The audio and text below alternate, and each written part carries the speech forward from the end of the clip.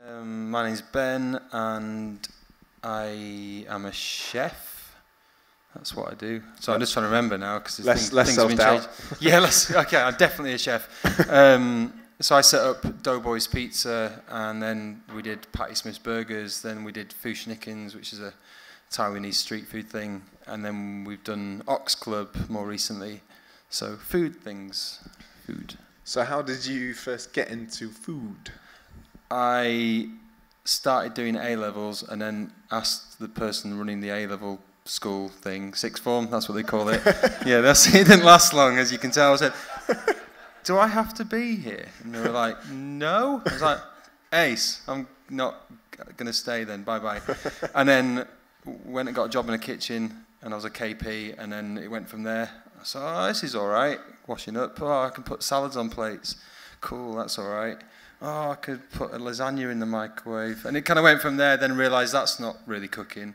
And then got a job in a real kitchen, and it kind of went from there.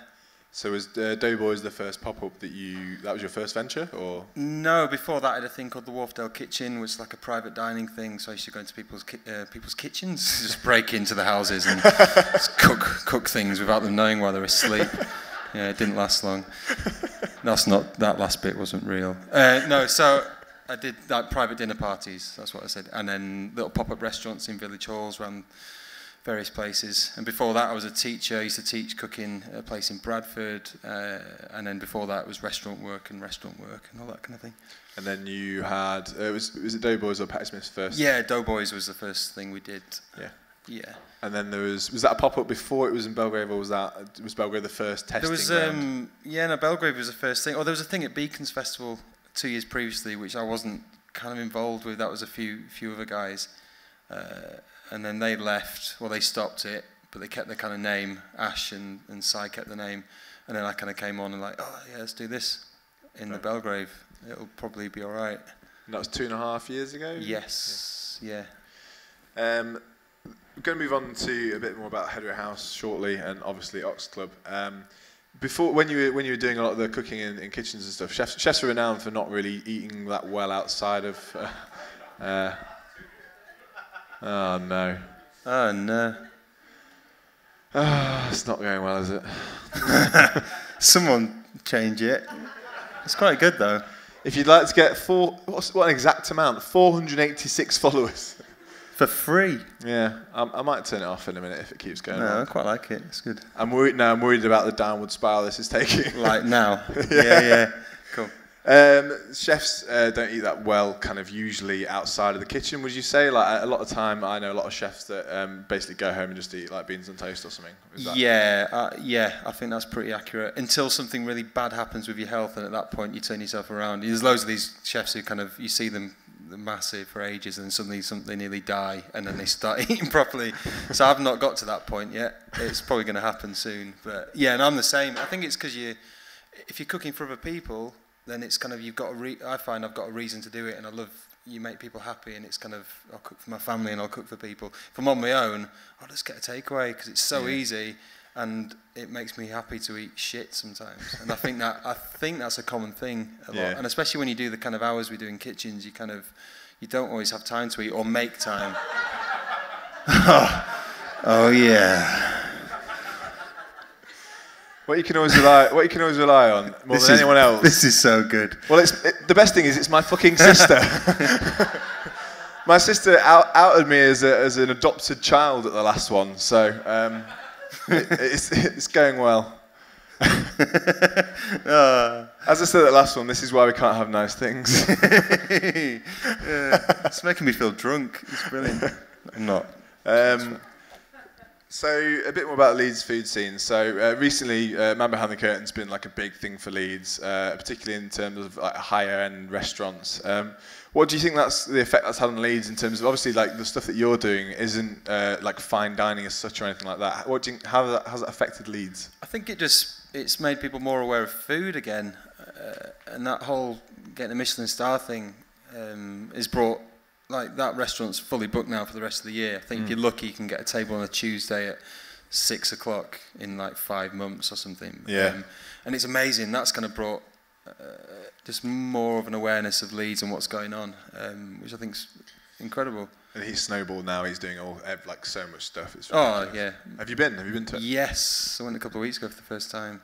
It's amazing, I think. Yeah, it's awesome, and you feel like you're in the future when you go upstairs. You got anyone been?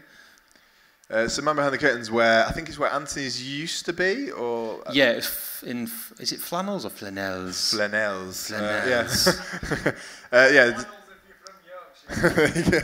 The most overpriced clothing shop that no one ever buys anything from, but there's a restaurant on top floor and it's amazing. But yeah, I think that was really awesome for Leeds to get that.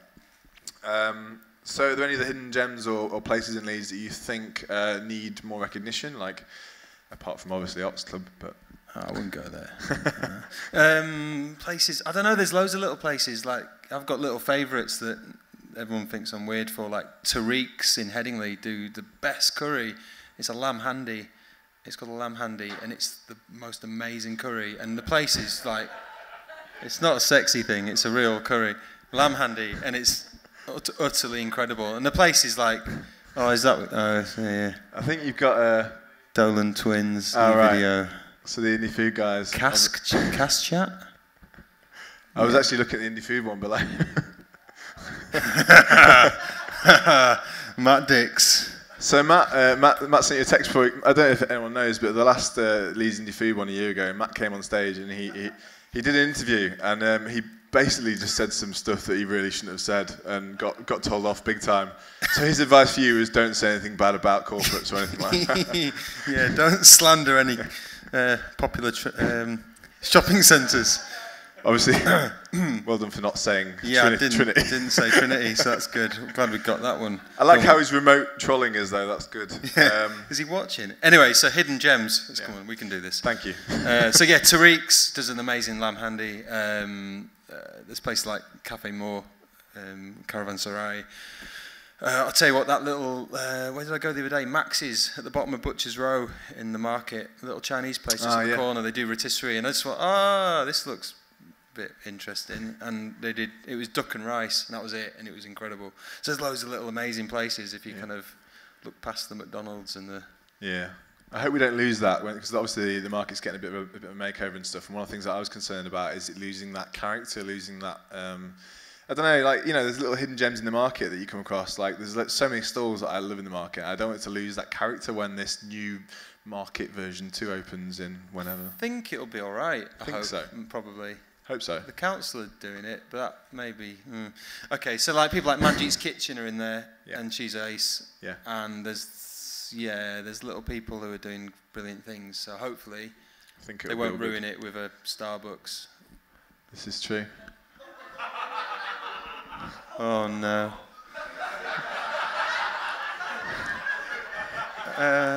But have we ever mentioned how good Trinity is as a place to go? It's really good. Oh, it's everything you could want under one lovely glass roof. It's true. So I think we're going to move on. Have you got any?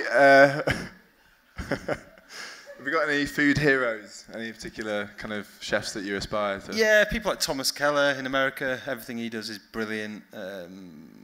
There's people in Leeds who are fantastic. I don't know, but yeah, it's people who really care, and it's not necessarily food. Like you look at people like Matt, Mr. Maud. Is he there? He's here. That'd be embarrassing if you weren't. That was good. People who've got a real passion for stuff, I think, is an inspiration. Hearing Matt talk about the stuff, you can tell he fucking loves coffee, and not in a weird way. He literally loves it. And the same, we met. Who did we go? Went to Hull. That was all right, and met the head brewer, the guy who owns Atom Brewery. Again, you speak to him for like 2 minutes. This guy really loves what he does, and that if you can. I think you take that kind of inspiration from people like that who really, really care, and you kind of channel even like 20% of what they've got into what you do, then something cool is going to happen. Definitely. So moving on to Belgrave. Belgrave 2.5 years ago, set up. There you go. Is he here? You're hiding in a... I don't think so. I think we'd have heard of him by now. But anyway, sorry, carry on. I mean, they're both great, aren't they? So it's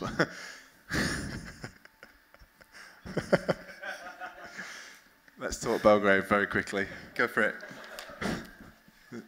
Matt Dix, who runs Leeds Indie Food, just so you know, he did like a year's worth of events with me last year doing Patty Smiths, so he knows the insides. Yeah, he also does fish and he used to do fish. Yeah, he was a street food whore. So more free followers, don't worry about it. It's all good. So Belgrave was the first playground for like your first ideas, I guess, Doughboys and Patty Smiths, and then after that. It seemed like they were very topical for where Leeds was at that time. Like, you know, street food wasn't really massive in Leeds, or at least it didn't feel like it as a consumer. So was that something that you like kind of looked at hard to try and figure out whether it needed to be burgers or it needed to be like pizza, or did it just kind of happen? Or it kind of happened. It was just kind of, oh, pizza's good, and no, some people are doing it.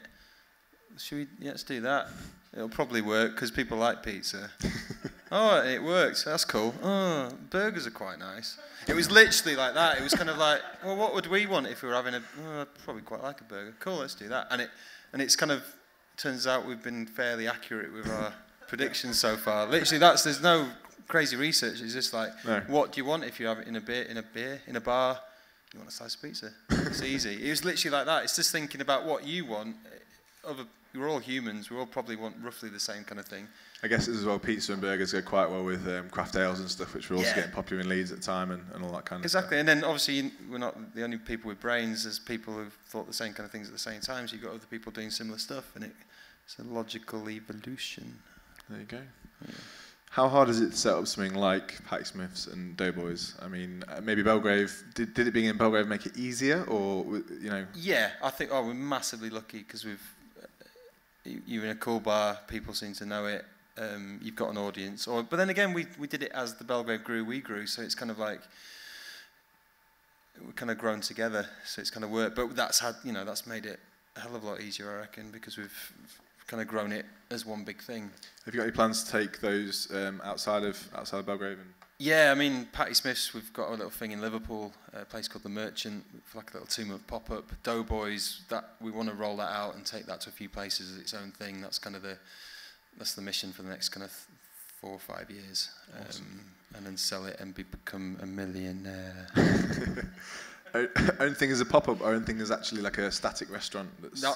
That's hopefully going to be standalone places. Hopefully the Headingley's looking possible, and then we'll see how it goes. Again, we've not done it yet. At the moment, Doughboys has worked because it's been in Belgrave. Will it work on its own? Who knows? You get through a lot of pizza though. You know, even on a quiet night, there's still shifts a fair amount of pizza. And it's consistent. It's good. So I'm sure it'll do pretty well. Job's good. Cool. I feel confident now. That's good. Yeah, you can do it. Cheers, man. Hedgerow House launched at the end of last year. That seems like a natural progression almost from the Belgrave. It seems like you've had, maybe not time, but it feels like you've executed a lot of the learnings from Belgrave in Hedgerow House, maybe? Yeah, I think Hedgerow was kind of like, because it's taking quite a punt, kind of going, Belgrave works, this is really busy. Let's open something really like just down the road. Absolutely massive as well. Yeah, that's bigger, and let's hope that doesn't affect Belgrave and suddenly we're quiet. So that was a bit nervy, and then it's been fine. So the idea was Hedgerow was, let's do kind of a grown up, a bit more grown up, somewhere you'd go, where I'd want to go. I'm too old for this place, man. And it's worked so far. Just checking we're not being trolled, we can crack on, I think. That's nice. It's all good. It's true. There you go. So, what did you want to achieve with Hedgerow House that's different to Belgrave? Get free followers? I just wanted more followers, ideally 400, and it not cost a penny. That would be ideal.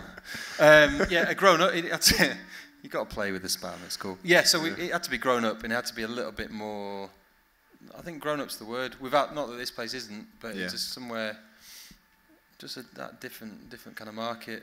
I guess Ox Club formalises that as well in terms of the fact that, you know, Ox Club is a sit-down restaurant, whereas obviously you've got a more street food vibe down here, and that's all that.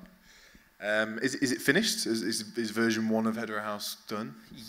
Yes. Because I know Maud have just installed the cold brew stuff there. Yeah, that's seriously exciting. Are there any other installations going in, or is it just, are you going to rotate them all the time? Or Well, you said that about Belgrade. Like, oh, is it finished? I don't know. Like, do you know what I mean? It's still, they're just redone the roof. Like, everything's. I don't know if any of these places will ever be finished.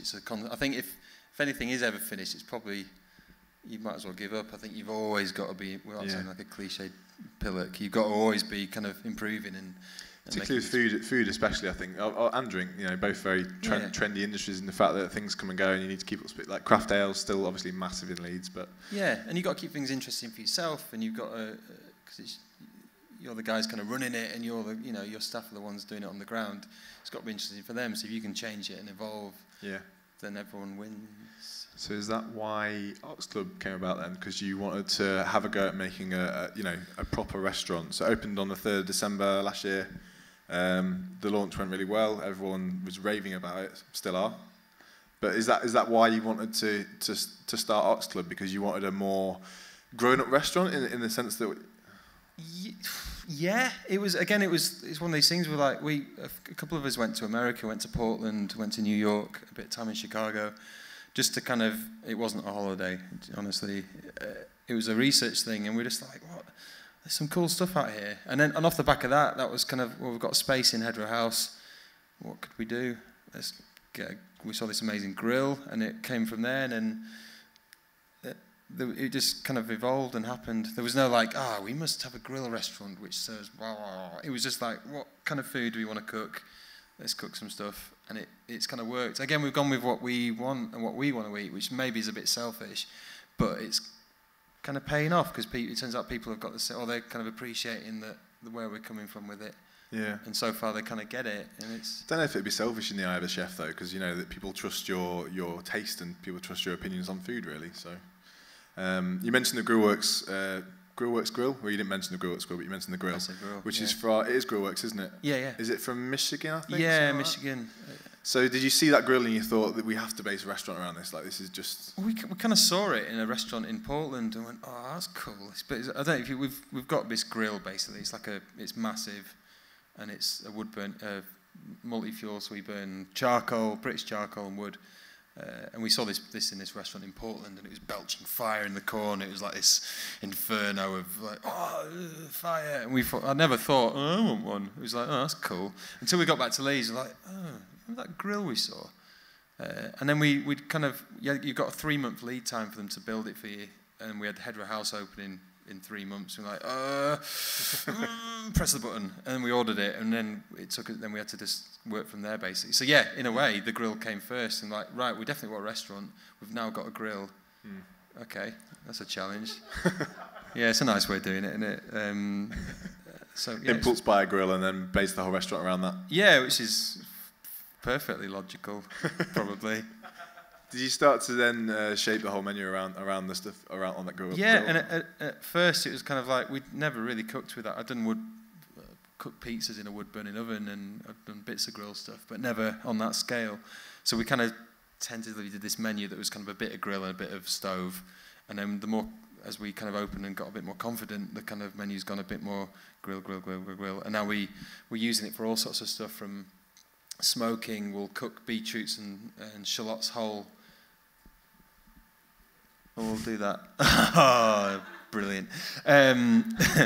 Yeah, so we've started utilising the whole grill for loads of different methods of cooking, and that's been quite exciting because it's a learning curve for us as chefs, kind of seeing the cool things you can do with fire. There's more than just direct heat. There's little elements you can leave things in, like slowly cooking, and the scallops that you have on the coals. Yeah, that's it, and cooking directly on the coals. So just going back a little bit, like setting up a restaurant, setting up Ox Club and stuff. I'm trying to ignore this kind of thing that's happening here, but we'll be all right. Setting up Ox Club, like what were the challenges, setting up a full restaurant compared to maybe setting up a pop-up or something that's, arguably setting up Ox Club has got maybe a more technical menu than Patty Smith's or Doughboys? Well, yeah, just exactly that. It's kind of getting the balance right of the menu, kind of getting some kind of format that people understand, trying to convince people to share things. We gave up on that eventually because people just didn't, like I'd say 80% of people just didn't understand the idea of sharing stuff. We just like, okay, so people still can. So we kind of, that adapted. What was the question? Hang on, I'm digressing. It was just about kind of what the challenges to setting up Ox Club compared to a pop-up or a smaller. Yeah, okay. Yeah, so the menu, obviously getting that kind of balance right of interesting things that people are going to want. Cutlery, like, I know this sounds silly, I spent months looking for cutlery that wasn't shit and wasn't like you get on it. This is on it. I've got a real problem because you got a fork. You kind of want cutlery to feel like cutlery. You got, do you know what I mean? You need to have a bit of weight. I know exactly what. But it needs to not hurt your hands because some of them have a funny edge. Or you have a nice fork that looks like a fork, but the knife's got weird curves. And no one makes good cutlery anymore. And it took me so long to find it. So yeah, things like that. What did you end up doing with the cutlery? A paper plate or whatever we do with Doughboys, you know. But that was all part of the fun, really. So what did you end up doing cutlery-wise? Oh, we found some eventually. Literally, I'm not talking. This is, I think, a week before we opened. Finally, found some that was the right weight. And you go if you ever come to the restaurant and. For what it's worth, I noticed that, and it's a big deal. It improved my experience dramatically. I love you, man. That's ace. It's a good point. Genuinely, could look out after it. When I was competing, I spent 3 months looking for teaspoons. Who spends that long looking for teaspoons? Well, Someone else. yeah, I think this kind of ties in with some of the food stuff we're going to be talking about because there's this. What are your thoughts on the spork? It's got its place.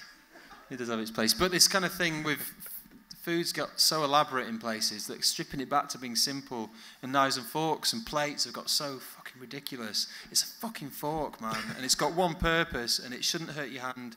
You shouldn't even know you've got a fork in your hand. Do you know what I mean? You shouldn't have to consider it. And if I'm aware that this fork's a stupid shape, then the fork's wrong.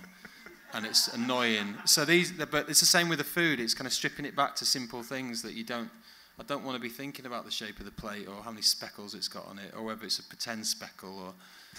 Sorry. Anyway. Yeah. The fork should be an extension of your arm. Exactly. Should just be. Does it pretty much run itself now, or do you still have to be there quite a lot? Or? Yeah, no, we've got an amazing team. There's Ben Eiley, who's another Ben, who's the head chef, who's amazing. There's a couple of Andys. The team's ace, and they kind of just get on with it. And I come in and we do little development stuff, and we write menus together. And everyone's so creative in that team that we'll text each other ideas, or we'll see stuff on Instagram and say, "No, how do you smoke cream? Oh, look, I found this." And everyone's kind of bouncing ideas off each other. It doesn't always work. Sometimes it does, sometimes it doesn't. There's a real kind of creative, fun kind of atmosphere. So it's not just my brain. It's kind of, there's 5 or 6 of us. How did you find the right chefs? How did you source those chefs? Me and Ben worked together on some Fushnikin stuff. That was one of our other foodie things we did. We did a ramen project together. Right. He was working at Whitelocks for a bit. Because Ash, who's one of the owners at Hedrow, he's got some fingers in Whitelocks pie, so kind of use Whitelocks as like a holding pen for Ben. So he stayed there for a bit until we opened. We said, we're going to have a restaurant. At that point, we didn't really know what the restaurant was going to be, and then it's just kind of stuck, and it's So I think the little touches at Ox Club say more than some of the bigger things. So you've got like the olives on ice with lemon, or the chicken dripping, which is amazing. But it's those little touches that I think define the restaurant more than some of the bigger plates even. How did you decide what kind of, obviously you mentioned the grill, but how did you decide what kind of restaurant you wanted it to be? Again, it was just through, that thing of what do I want from a restaurant in a selfish way, or what do we want as a team? Those little things, those little bits that you get that are free. Yeah. Do you know what I mean? Like when you go somewhere and you get a bit of bread, it's like, that's nice. Unless you go to Pizza Express or some of those places that go, would you like bread? With that kind of like, you're going to charge me for this bread. I don't want that stress. I want little bonus bits like, and we did the chicken schmaltz, which is it's basically a rendered chicken fat.